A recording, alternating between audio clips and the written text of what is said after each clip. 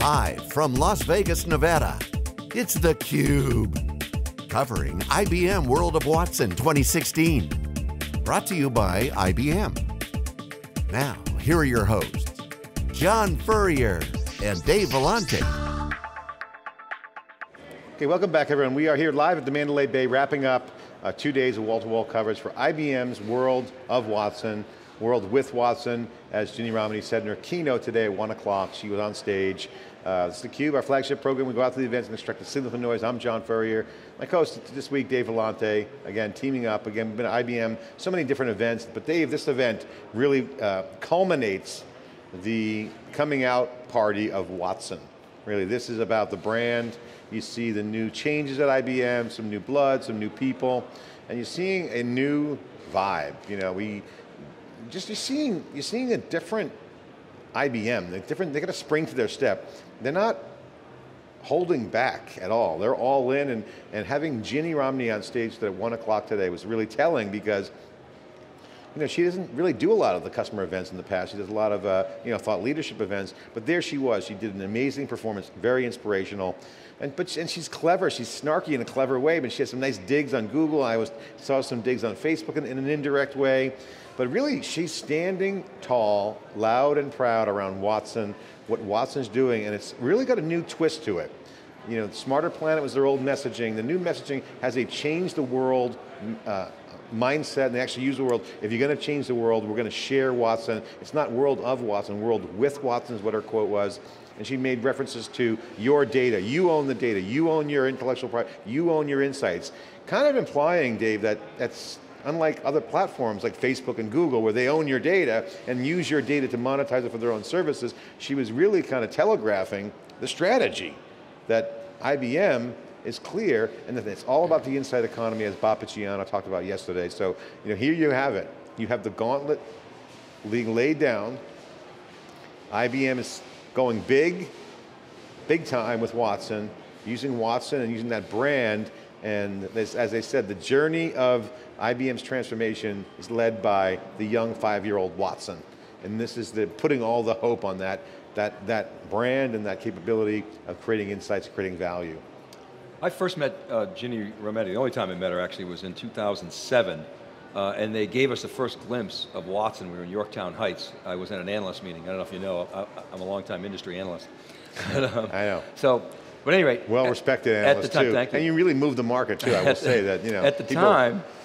At the time, we saw the challenge, the Jeopardy challenge, and we thought, okay, well, remember Blue Gene or Deep Blue, whatever it was called, and it was kind of a supercomputer, a little niche thing. Little did we know at the time that it was going to become the company. But Ginny spoke at that event. It was a Rod Adkins event. And I got talking to her there, asking a bunch of questions, but she was running strategy at the time. And really, I mean, the strategy around cognitive was certainly not baked at the time, but she went from running strategy to become CEO. She was elected as CEO. So she was deep into the strategy. So she architected this strategy and now owns it. So the reason for all this long-winded narrative is, it was not just the coming out party of IBM Watson. In my opinion, it was the coming out of Ginny Rometty as the leader of this company. I think part of the reason why she hasn't been at these customer events, like Interconnect and Edge, what's she going to come to Interconnect and talk about how great cloud is, how Edge, how infrastructure matters? Speeds and feeds. It's trite compared to what she talked about today. So this was, to me, she stole the show. I thought she was phenomenal. I wrote down the things that I took away from her talk. She was crisp. She really had it together. She was cogent, she was inspiring, she was engaging, self-deprecating. She got up and she made a joke about her backside. She demonstrated her leadership. She had a command for the audience, very engaging with her guests. Super, super impressed with what she did today. Yeah, and the thing too, that on that note, she was super impressive. More importantly, this is what the IBMers in the company need to hear. This is what customers need to hear, that they're not going to Watson wash everything and just call it the same old IBM. It's truly making change. And the thing that's different about this show is, we go to a lot of these B2B tech conferences, and it's business outcomes, technology intersection with business value. Here, they're taking a different approach. They're adding a third dimension to that technology intersection with business value. with a changing the world, social impact, social justice, social change, because all the things that they're talking about affect individuals, not just the industry. So the old IBM would have been, oh, we have a vertical for the financial applications and our go-to-market strategies to create business value. None of that. None of that certainly can help there, but really that is your job as a data scientist in the financial service. They're talking about the professions, they're talking about the individuals. They're going down to the individual level, and it's not just tech, they're talking about education, healthcare. And I noticed that with Ginny as I get to follow her personal experiences as a child in her personal life, her story, is affecting her view on this, and she's bringing that passion.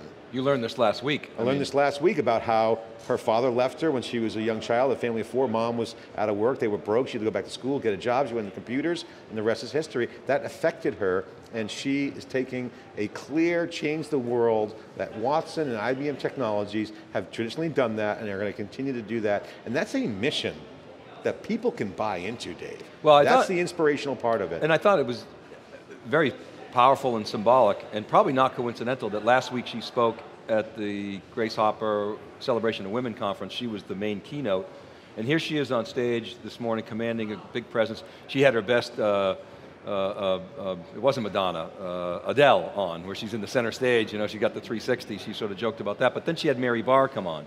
So it was Ginny and Mary Barr up, two power player women, you know, in the business. Everybody's a technology business today, so that was, to me, really symbolic. She talked about three things that she wanted to convince the audience of, that IBM is all about AI for business, and the second was that it was all about embedding cognitive into your business, and it was about transforming and changing industries. I thought that was very powerful differentiation. John, we go to a lot of conferences. You know, the classic is Larry Ellison when he talks about, we're 10 times faster than this, and 20 times better than that, and 3 times cheaper than this. Whereas IBM standing up and saying, we're changing the world, right? There really isn't any competition directly in the enterprise, although she did say, we don't have a search legacy, a little slap on Google, and she said, it's your data, you own the data. We made that big decision. And implying about the walled garden monetization of data. Facebook. Facebook is one, Google, certainly Google Analytics, Google Gmail. I mean, I'll check my Gmail right now and it'll tell me my flight information. They're using my data, and I have no idea what else they're using it for. Again, but that's my data. So, then she talked about, we made 3 fundamental decisions. One was, it's about man and machine, which is, again, interesting, it's really powerful. People, as we enter the second machine age, people talk about machines replacing humans, not only for physical function, but now cognitive functions, people concerned about the hollowing out of the middle class and jobs, legitimate concerns. Go back to the chess example with Deep Blue.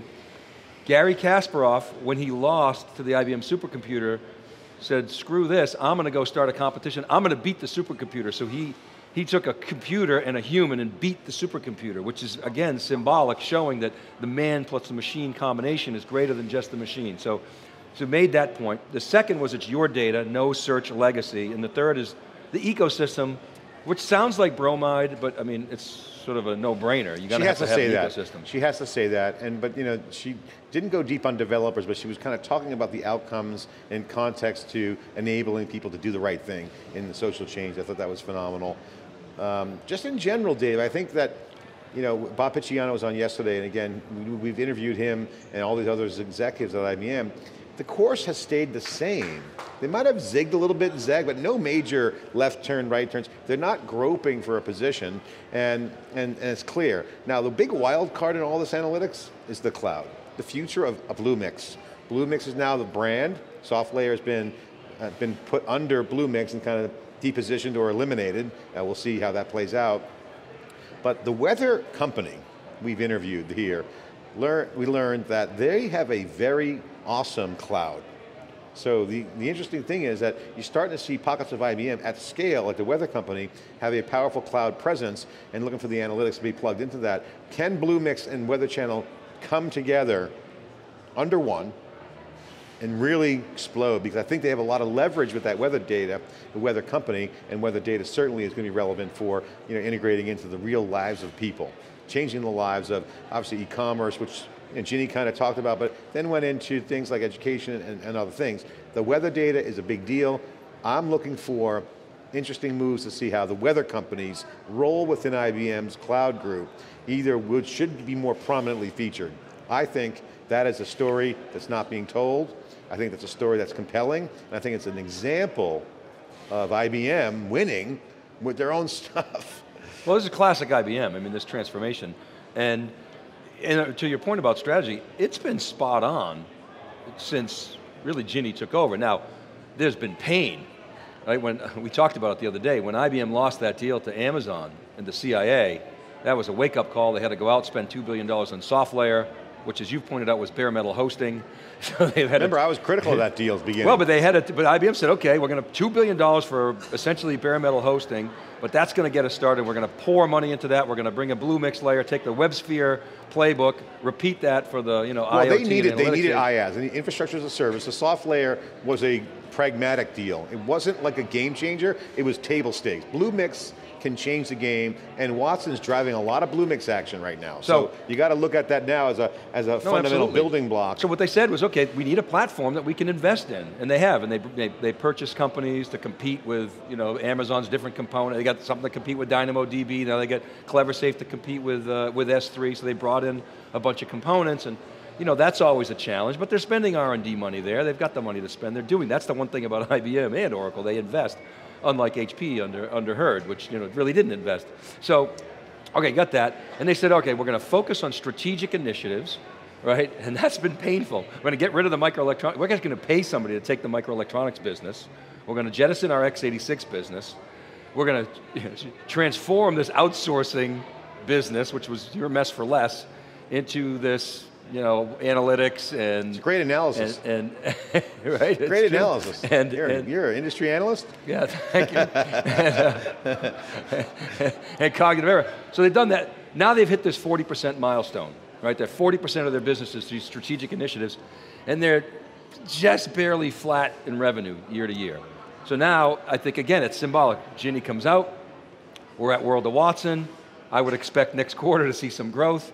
They got to blow through that 50% mark, and keep driving. They need the flywheel. Right now, the thing you pointed out in the opening segment that you said, the way they're hiding the revenue or not reporting the revenue, it's early, they're incubating this business. Today's, I looked at it as the launch of Watson and the way they pulled it together. But they got to incubate this. We heard a lot of experimentation, a lot of curiosity, a lot of creative, a lot of services.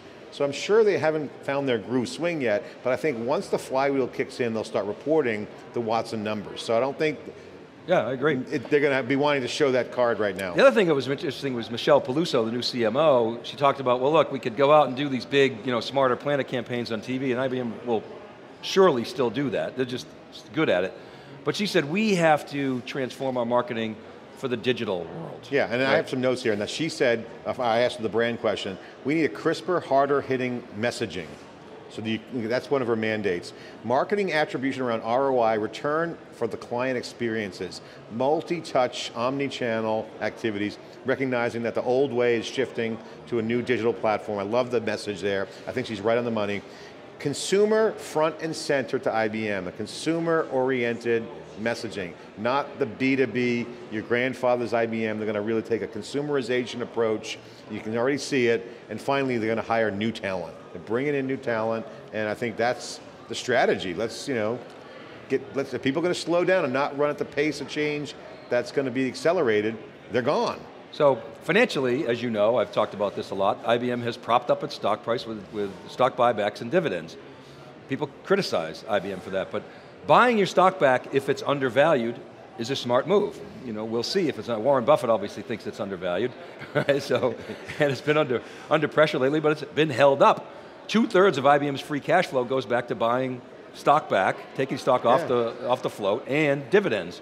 Okay, well, I have no problem with that, by the way. If it's an undervalued asset, that's a good move. I have no problem with it either, as long as you're investing in R&D, which IBM obviously does. So the question becomes, okay, will revenue growth occur, and will that prop up the stock price and reduce the need to keep doing those massive buybacks? I don't know, what do you think? My thoughts, I agree. First of all, I think that the financial engineering side always gets talked about on Wall Street. It's inconsequential. Buying back stocks No, fine. it's not inconsequential. Well, if they have free cash flow and the stock's undervalued, your point's legit. I buy that. Right. The issue is that IBM has an execution risk right now. The big elephant in the room is they're culturally transforming. okay? You have now multiple product lines trying to be jammed down into a set of solutions down to the individual and industry level, and they're trying to bring in some new blood. Can they execute through that with a new rebranding, with the new IBM? It's going to be a challenge for the big, as I say, the big aircraft carrier to try to move and make a quick turn here. So I think that's the only area that I would be super critical of, is on the execution side. Well, you love the Michael Dell quote, go bigger but go home. Yeah. IBM's going big. Well, look at, we always speculate Oracle, IBM, VMware, oh, they're dying, someone has to die, and a transformation, we're in the media business, someone has to die. Something's going to be dead. But I think what's going to die is the people who aren't innovating. IBM has a ton of cash and a ton of customers.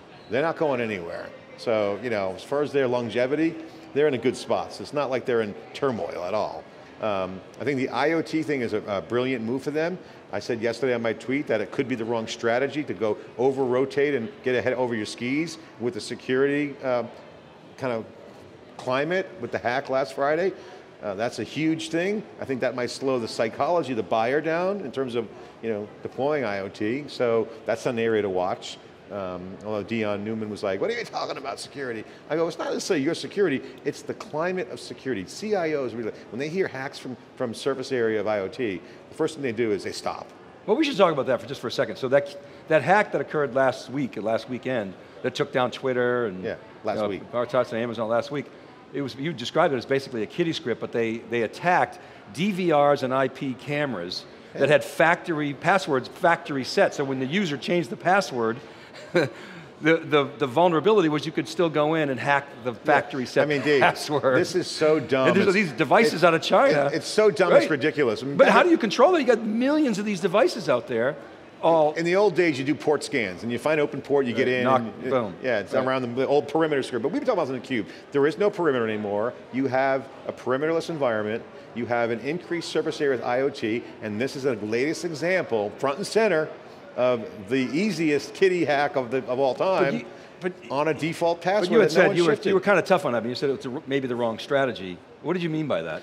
I mean, from a marketing standpoint, if they are pushing IoT heavily into a market that might have a sentiment of risk, you might not want to over-rotate on that investment of messaging and being too hype on IoT. I think certainly IoT is going to be a big deal, but if you think about the psychology of the IT guy right now, they're trying to change the airplane engine out at 35,000 feet, just in their own business. Now rolling out IoT is a little bit as a heavy lift, it's a lot of work. Now with a security looming hack that shows that, hey, you don't know, those devices were from the manufacturers. That's not the IT guy's fault, that's the manufacturer's fault. Well, personally, I think the default password. So I think the value is going to overwhelm that risk, just like the Snowden. When Snowden came out, everybody's like, oh, cloud, hold on, and cloud just keeps exploding. But I think this is a bump in the road. It's going to go fast, but the question is, how slow does it slow down? Does it impact the adoption of IoT? Everyone will tell you, and we agree, IoT is a home run. There's no doubt industrial, analog businesses are going to be coming in with digital. That's going to happen. Well, the question is the surface area. The other interesting dynamic there is not just the IT people, it's the operations technology people and the engineers. Engineers becoming developers. Right, which is a whole new persona. Yeah. This whole business is exploding. So that's why I think massive opportunities for IBM. I think a rising stock price is a tailwind for you, and I would expect this company's going to start. Yeah, I mean, here's my tell sign. So I look at IBM right now. It's great stuff. I feel good. The Kool-Aid injection with Ginny today was great. I feel good about IBM's messaging and all the things coming together. Here's the tell sign. Bob Picciano's vision of insight economy is totally legit. I buy that 100%. The proof points that's going to come out of that have to be use case examples of demonstrable value creation, whether it's a startup that comes out of the woodwork, some kid in a dorm room, or someone who's working on their own full-time startup, or an innovator that takes a unique twist to a workflow and creates an insight and can build a business and create wealth around that. That would be, if we start seeing those kinds of examples, not kind of the low-end examples, but like a real pop of value. I mean, look at Airbnb and Uber. They're the poster childs of the sharing economy. So they need to see some of those kinds, that's a unicorn, but they came out of that economy. But that's when these insight economies work, when you can say, hey, that kid changed the landscape of an industry because they changed a feature of a workflow because of some insight, automated it, threw cloud at it, and created value. So IBM's got to hit an inflection point on the volume of its cloud business and its SaaS business. It hasn't hit it yet, and you can tell from the gross margins. Gross margins actually dropped. You would think as they shift to a SaaS model that margins are going to increase. I predict that they will, they just haven't yet, and that's a sign that they have not hit that critical mass. You know, like I think Amazon has, clearly Microsoft is hitting that as well, and I think IBM will. It's just maybe going to take a couple more quarters. The other thing I liked, we had Inderpal Bandari, Chief Data Officer at IBM on. He was going down kind of a geeky road, but talking about deep learning, data science. IBM's got the CDO chops. They have 10 years of legacy in this industry with the show. Information on Demand started 10 years ago. It's the 10th anniversary of essentially the data shows, I'd call it. So now Watson Show really kind of encapsulates a 10-year run of them being in this business. So it's not like they woke up and said, hey, let's do the Watson Show. So I think it's going to be very interesting to see how it all plays out. I loved that interview. I love his framework. I'm not going to go through it now because it's getting late. But he, I think, laid out what a CDO, Chief Data Officer, has to do to be successful, those 5 things. What do you see for IBM to do next? Obviously coming out of the show, what are you looking for them to do?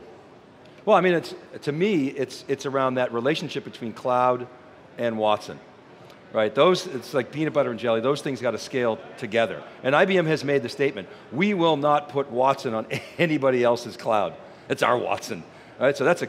Well, yeah, we heard they want to share Watson. That's, through APIs, but that's a significant competitive advantage. If you want to get Watson, you got to go to IBM's cloud, and to me, that's how they get. I thought Nancy Pearson value. had an interesting insight. She said we were kind of debating around cloud and Watson, and she said it's both sides of the same coin, meaning cloud guys talk tech, developer and our tech, Watson talks business. So I think that's, to me, what I'm looking for, see how those conversations increase. So that's what I'm going to look for. And of course, they got the World of Watson event, developer event, November 9th in San Francisco. I'm going to try to make it there, to bring theCUBE there if we can. And we'll probably see them in a variety of different events, and I'll see out in the field. So just overall great event. I give them a good solid A on this, Dave. I'd say, good A, not A+, but I'll give them a nice A. What will you give them?